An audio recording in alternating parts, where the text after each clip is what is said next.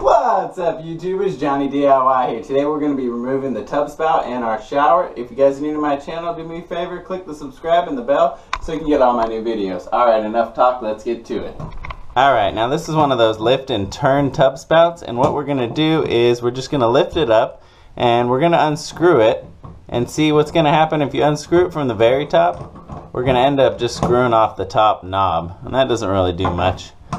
Sometimes you even need some pliers to do that. To get the whole thing out, what we're going to do is we're going to lift it and we're going to turn it until it kind of gets a little stuck, like there's a little resistance. Kind of got to fiddle with it right in the middle. But then you just turn and the whole thing comes out like this. Then you can get to the nasty gunk and clean out. See, look at this. Look at that. Look at all that. Wow, that's disgusting.